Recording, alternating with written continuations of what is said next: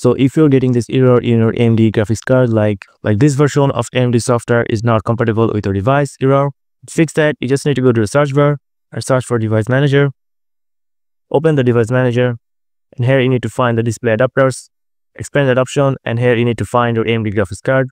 Right click on it, click on properties, and go to the driver option. And here, if you have a rollback driver option, you can just click on rollback driver and click OK, and it will reinstall your driver. And after that, you just need to close it.